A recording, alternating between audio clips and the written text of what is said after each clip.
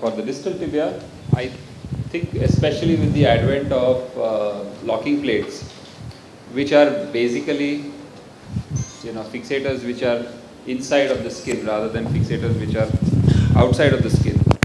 And the tibial pilon doesn't have the problems of eccentric loading as there is for the proximal tibia. So lock plates work sort of very well over here. And issues that come up are, one, with osteoporotic bone and very small fragments.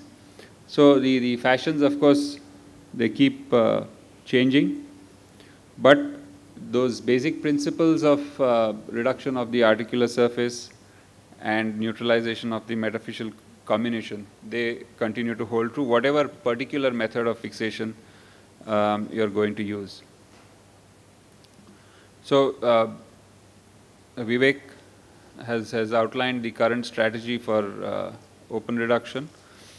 For external fixation, the strategy is kind of similar, where you reconstruct the articular surface with the minimal incisions and then use the fixator to neutralize the metaphysis. The thing to remember is the fixator is just like the lock plates. It's a fixed angle construct. So that is really a similarity between the two. So for relatively simpler fractures, it's not a big problem. You can reduce the articular surface, get the internal fixation with that, and then use the fixator as a neutralization for the metaphyseal region.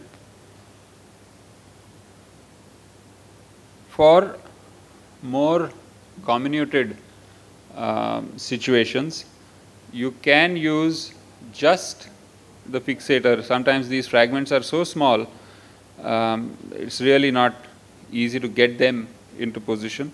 And with a good distraction by the fixator, if you are able to get a reasonably good alignment of the fragments, your joint reconstruction is relatively okay. Anatomy, in a manner of speaking, is restored. These patients are, of course, likely to have arthritis a little earlier than later, but there's not really much more you can do with that bag of bones kind of picture.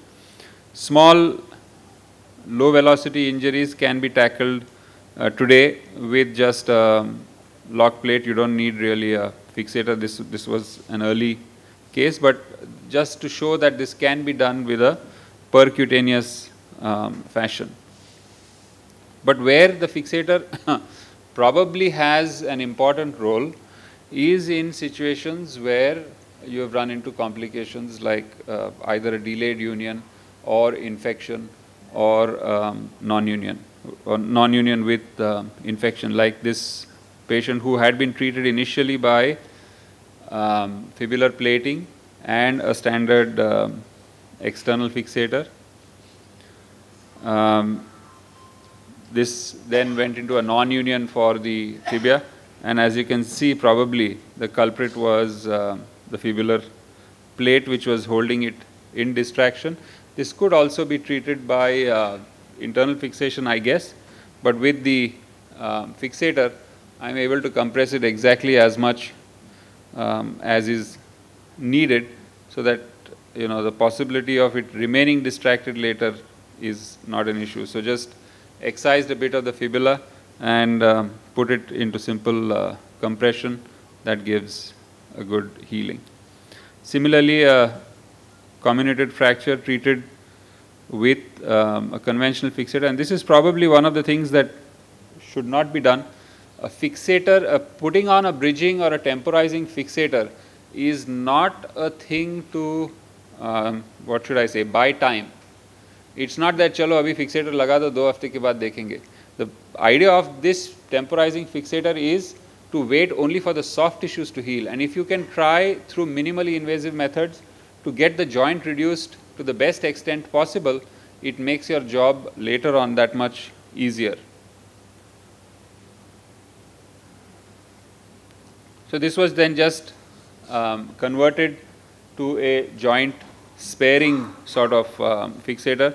I'll show you the particular tips about the fixator later on, which goes on to heal with relative ease and good function. There is no sort of evidence to support either a plate or a fixator. But there are, of course, multiple studies which show that ring fixators in these Pilon fractures also have good results, and those studies do show that if a fixator is to be used, a joint sparing rather than a joint spanning is a better option. And in terms of joint sparing, I don't think any other fixator apart from a ring fixator would do the job.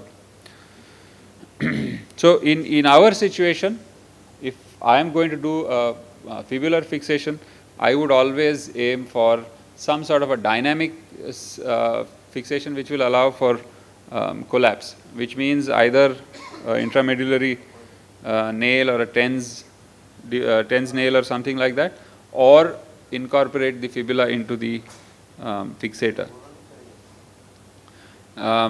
This getting your articular fixation with screws if possible is always a good idea, but that's not something which is always possible.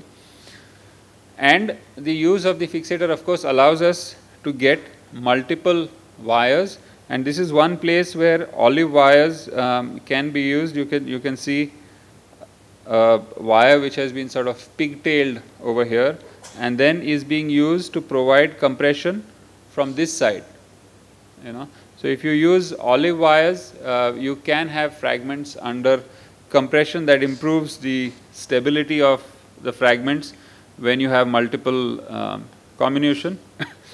And that's the sort of beauty of the ring fixator is, not only do you get fixation in 360 degrees this way, but you can play with the wires in the coronal plane also, and still get a very sound fixation while being joint sparing. So in very, very small fragments, that is something which is quite helpful. When your skin is bad like this, there's no real way that you're going to get any sort of internal fixation in over there, but the fixator provides a reliable way of getting good fixation on that distal fragment. The use of carbon fiber rings here makes it much easier to visualize. If you look at the earlier X-ray, okay. If that ring takes up, the metal takes up quite a bit of the X-ray, versus that if you use carbon fiber ring, especially in very distal fractures, you can see the joint lines better. So, okay, this I'll show you this one there's just one more interesting sort of continuation to this that I would like to show you, which is really the power of, should I say, biology and stability. I apologize for the poor X-rays, but this is all that was available to us. This was a case done at JJ. This guy came with this kind of a fracture at about 4 months from the initial injury. That's his. That was the lateral view. Now, very, very small distal fragment, and the skin was not sort of too good. With so much of a deformity, we decided, okay, let's just pull this out to length and then use some form of internal fixation for this. So that's the lateral view. You can appreciate that's the joint surface, and just that much sort of distal surface of the distal fragment, which was angulated. So we put on a fixator with the idea of distracting this out. So nothing to hold the distal fragment. Fixator on the tibia as well as the calcaneum. Distracted it out to get it, trying to get it aligned. So there we've got it fairly well distracted, and we had decided that at this point, once it is distracted, we can try and put in some fixation. It's probably not very evident to you there, but there was, when we distracted this out gradually, there was a little bit of newborn formation over there. So we said, okay, let's wait and watch. And this has got really no fixation on that distal fragment. There's just a little bit of bone that you can see there, and over here there is early bone forming. Now you can see the regenerate there, and here on the lateral view. Ultimately, this guy started walking well on the fixator,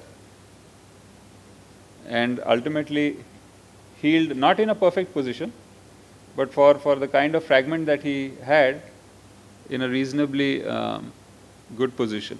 Mild amount of valgus with a good, he had about 15 degrees of movement. I think this was at removal. But that's just the power of biology. If you don't interfere with it too much and work with it, it really helps you. So, thank you.